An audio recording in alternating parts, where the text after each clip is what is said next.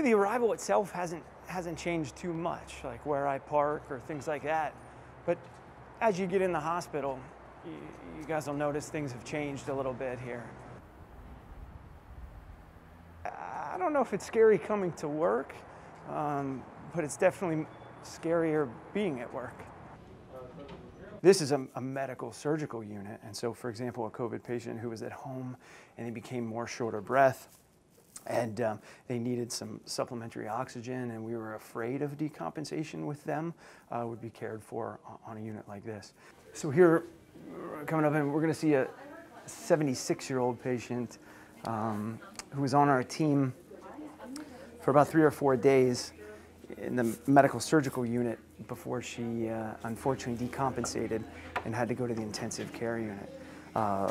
Luckily, she fought her way through the intensive care unit and made her way back out and is doing well now. Good morning. Hey, you. How you feeling this morning?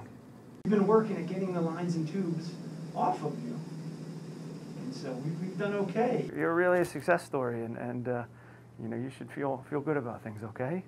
She looks appropriately exhausted.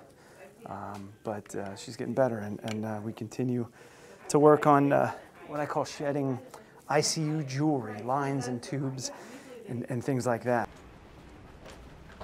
No, I wouldn't say immediately. You know, I think a couple weeks after that second dose, I'm going to feel much more confident. But I think as far as I've read, it's going to take some time after the second dose until we can have real confidence in it.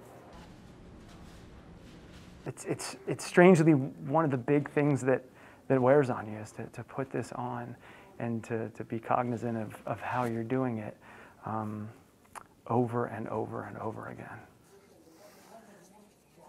So this was one of our success stories, and there are a lot of patients that take what we call the COVID dive and decompensate. You know, patients that were on 2 liters all of a sudden go south and need a higher level of care. But this patient's heading home today, and she's excited to head home, and we're excited for her.